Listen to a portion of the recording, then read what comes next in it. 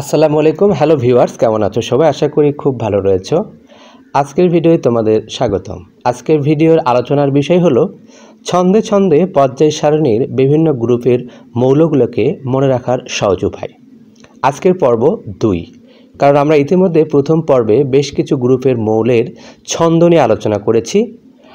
যারা দেখোনি তারা আই বাটনে ক্লিক করে প্রথম পর্বটি দেখে নিতে পারো। আজকে আমরা 3 থেকে 12 নম্বর গ্রুপের মৌলগুলোকে কিভাবে ছন্দের মাধ্যমে মনে রাখা যায় সেটি নিয়ে কথা বলবো। চলো কথা না বাড়িয়ে শুরু করা যাক।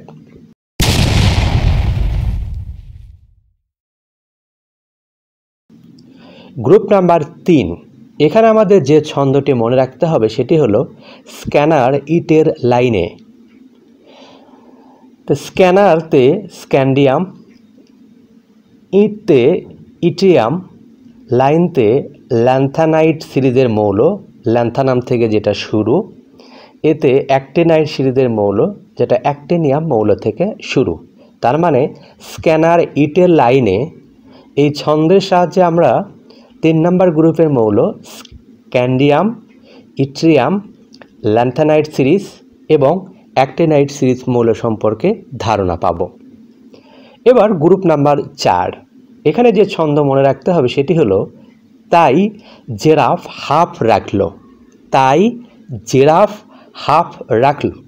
তাইতে titanium, জেরাফতে zirconium, হাফতে hafnium, রাখলোতে রাদারফোর্ডিয়াম। Group number 5 নম্বর গ্রুপের জন্য যে ছন্দটি আমাদের মনে রাখতে হবে সেটি হলো ভালো নিলে টাকা দিবি। ভালো নিলে টাকা দিবি। ভালোতে ভ্যানাডিয়াম, নীলেতে নিউবিয়াম, টাকাতে ট্যান্টালাম, দিবিতে ডোবেনিয়াম। সুতরাং 5 নম্বর গ্রুপের ভালো নিলে টাকা দিবিতে ভ্যানাডিয়াম, নিউবিয়াম, ট্যান্টালাম এবং ডোবেনিয়ামকে বোঝাবে। গ্রুপ নাম্বার 6 জন্য আমরা যে ছন্দটি মনে রাখবো সেটি হলো কবে মলি ডাব্লু শিখবে। কবে মলি ডাব্লিউ শিখবে। যেখানে কবে দ্বারা ক্রোমিয়াম, মলি দ্বারা মলিবডেনাম, ডাব্লিউ দ্বারা ডাব্লুতে ট্যাংস্ট্যান এবং শিখবে দ্বারা সিয়াবর্গিয়াম। অর্থাৎ কবে মলি ডাব্লু শিখবে দ্বারা আমরা বুঝব 6 নম্বর গ্রুপের মৌল ক্রোমিয়াম, মলিবডেনাম, টাংস্ট্যান এবং সিয়াবর্গিয়াম। গ্রুপ নাম্বার 7 জন্য আমরা যে ছন্দটি মনে রাখবো সেটি হলো মানিক তেল রেখে বসলো। মানিক তেল রেখে বসলো। মানিক দ্বারা ম্যাঙ্গানিজ, তেল দ্বারা টেকনিশিয়াম, রেখে দ্বারা রেনিয়াম, বসলো দ্বারা বোরিয়াম। অর্থাৎ মানিক তেল রেখে বসলো দ্বারা আমরা বুঝব ম্যাঙ্গানিজ, টেকনিশিয়াম, রেনিয়াম এবং বোরিয়াম। এবার গ্রুপ নাম্বার 8 জন্য আমরা যে ছন্দটি মনে রাখব সেটি হলো লোহা রেখে অট্টহাসি। লোহা রেখে অট্টহাসি। এখানে লোহা দ্বারা লোহা বা আয়রনকে বোঝানো হয়, রেখে দ্বারা রোথেনিয়াম, অট্ট দ্বারা অসমিয়াম, হাসি দ্বারা হাসিয়াম। অর্থাৎ লোহা রেখে অট্টহাসি দ্বারা আয়রন বা লোহা, রোথেনিয়াম, অসমিয়াম এবং হাসিয়ামকে বোঝানো হয়। গ্রুপ নাম্বার 9 ক্ষেত্রে আমরা যে ছন্দটি মনে রাখবো সেটি হলো কবে রহিম ঋণ মিটাবে। কবে রহিম ঋণ মিটাবে। কবে দ্বারা কোবাল্ট, রহিম দ্বারা রোডিয়াম, ঋণ দ্বারা ইরিডিয়াম, মিটাবে দ্বারা মিটরেনিয়াম। অর্থাৎ কবে রহিম ঋণ মিটাবে দ্বারা আমরা বুঝব 9 নম্বর গ্রুপের কোবাল, রোডিয়াম, ইরিডিয়াম, মিটরেনিয়াম। গ্রুপ নাম্বার 10, এক্ষেত্রে আমরা যে ছন্দটি মনে রাখব সেটি হলো নিখিল পলাপান ধরছে। নিখিল পলাপান ধরছে। নিখিল দ্বারা নিকেল, পোলা দ্বারা প্যালাডিয়াম, পান দ্বারা প্লাটিনাম, ধরছে দ্বারা ডার্মস্টেটসিয়াম।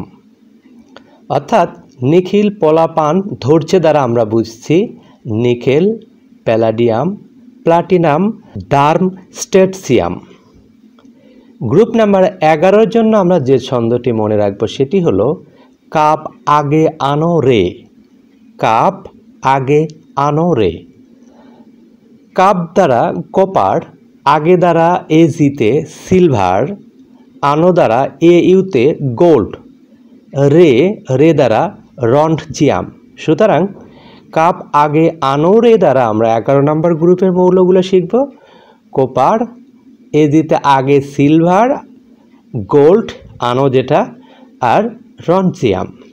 গ্রুপ নাম্বার 12 ক্ষেত্রে যে ছন্দটি আমরা মনে রাখব সেটি হলো জিয়ার ক্যাট মার্কা কুপন, যেখানে জিয়ার দ্বারা জিঙ্ক বোঝানো হচ্ছে, ক্যাট দ্বারা ক্যাডমিয়াম, মার্কা দ্বারা মার্কারি, কোপন দ্বারা কোপারনেসিয়াম। সুতরাং জিয়ার ক্যাট মার্কা কোপন দ্বারা জিঙ্ক, ক্যাডমিয়াম, মার্কারি এবং কোপারনেসিয়াম বোঝানো হবে। এখানে একটি কথা মনে রাখতে হবে, এই ছন্দগুলো প্রথমবার শুনলে হয়তোবা মনে রাখা একটু কঠিন হয়ে যেতে পারে।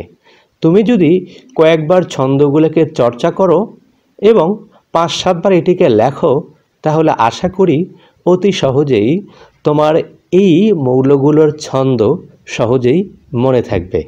আজ তাহলে এ পর্যন্তই। ভালো থাকো, সুস্থ থাকো। আল্লাহ হাফেজ। আসসালামু আলাইকুম।